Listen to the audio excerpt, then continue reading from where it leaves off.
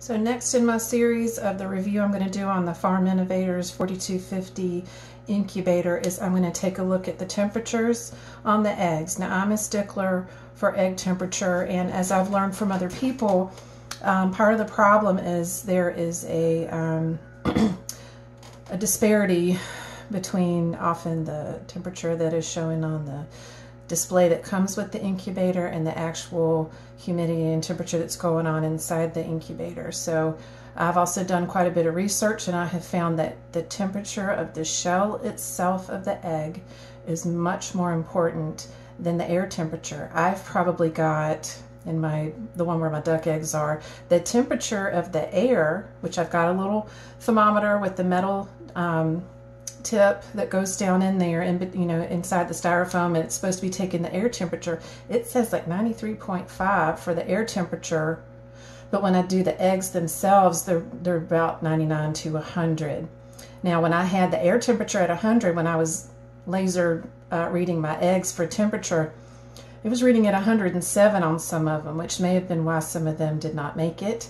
I don't know. And there were some hot spots in that one while the new eggs were in and everything was getting stabilized, and then everything seems to be good now. But an incubator can have zones that are hot in one space. Actually, on the Farm Innovators, I've read people that had the first row, the one that's closest to you, can be a little bit cooler. So what some people do to mitigate that is to rotate their eggs. They open it up and they'll move the back row to the front and then move all the other rows back so that you're getting enough warmth for all the eggs throughout the incubation. But one way to just check what's going on in your incubator is to take a laser thermometer. This is the one that I use, like 25 bucks on Amazon, and I'm gonna check the shell temperature, and then I will let you see what kind of results we're getting. I've actually also added, looks like my humidity's down.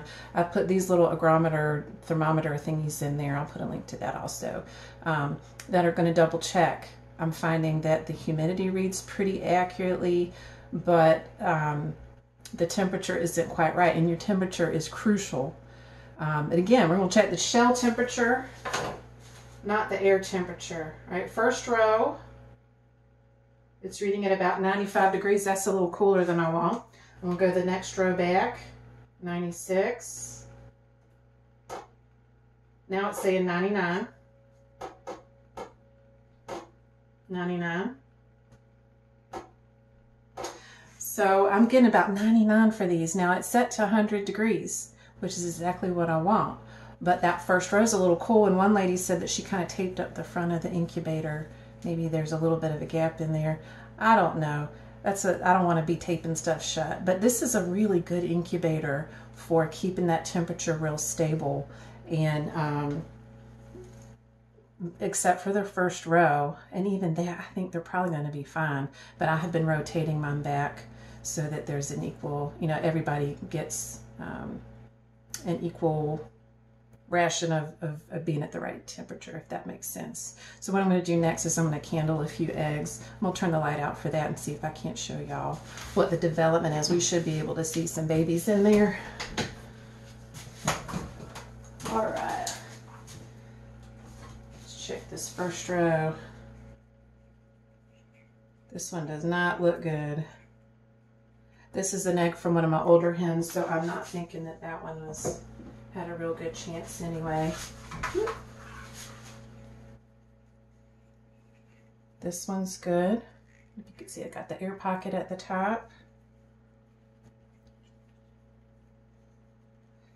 And I can see quite the developed baby. I think we're like on day 14 now. And you can see all the veins in there. See this one. About the same as the other one. Where you can see there's a little space at the bottom for them to grow, and then there's a little air pocket in the top. There's one where you can see more of the line of demarcation where the baby's growing, and then if you put the ink on top, you can see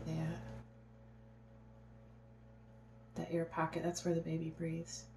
So I'm going to candle the rest of these eggs, and I'll let you know how many ended up being viable and how many weren't. At this point, they're so filling the egg that it's really hard to see a lot of the vein work because they're so developed. You're just seeing baby. But if I find any that aren't developed, I'll report back on. These are my eggs from my chickens, so I know the rooster's doing his job. I got 2 roosters to about 27 hens, and they're doing their job. So we'll see what my fertility rate ends up being. This is the first candling I've done because I've just been too busy. So I've candled my eggs, and I have 1, 2, 3, 4, 5, 6, 7 that do not look viable. There's a couple I'm really not sure about, and I'm not willing to crack them open in case I'm wrong. There appears to be a certain level of development. I'm not sure if they're still alive or not because they're floating in a way that just doesn't look like the other ones. But that'll become apparent over time. I've got this one older hen where none of her eggs are good, so I'll know for the future not to even try to incubate some of hers. She's probably just past her prime.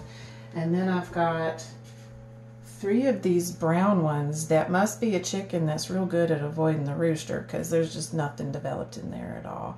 So I'm going to do an egg topsy, and if there's anything interesting there, I will spare you the gore, but I'll report in the description how that went. If you want to see an egg topsy where I open up eggs, I'll show you that in my duck egg video, which I'll link at the end of this one. So if you have any questions, let me know. This is a very important part of the hatching process, so don't skip this. The stinky egg I had in my duck incubator would have exploded and destroyed the viability of all my other eggs. So you really do need to know what's developing in there and what is not. But I can tell you, I've actually rotated all of my eggs to the back because that front row of the Farm Innovators 4250 can be a little bit cooler. Doesn't mean they won't hatch, but just so that the other ones are all at 99 to 100 degrees, I'm going to rotate and just leave that front row open, which I don't think is a bad strategy because you're always going to have some that just don't develop. I think 100%. It's always what I shoot for, but I don't think it's practical to think that's actually going to happen. If you've ever actually had 100%, bravo. But having some that just aren't viable eggs to begin with, my little helper, is unreasonable. But you definitely want to give them the best shot that you can and do the best you can. And I am so excited to see how this hatch goes. I'm very pleased with the Farm Innovators one so far. It has all of the bells and whistles of the previous incubator that I reviewed without the design flaw. I don't know, maybe I can just show you. He's there for the moment. The former one that I reviewed had all this circuitry in the bottom. So you have the eggs on top, the fan below, all the circuitry and the sensors, and then I went to clean it because after the chicks hatch, you know, all the goo falls to the bottom, and the babies poop while they're drying off, and you can't wash it without completely destroying it. So on this one, all of it's in the top. You know, when you put your top on, things might fly up a little bit as the chicks are hatching out, but this stays clean for the most part. It's got all of what I loved about the previous one. It's got better temperature control. The other one, the top got kind of warped, and it got where it wouldn't stay closed, and then there was a really cool spot on one side, and it just a mess. So this one's much better.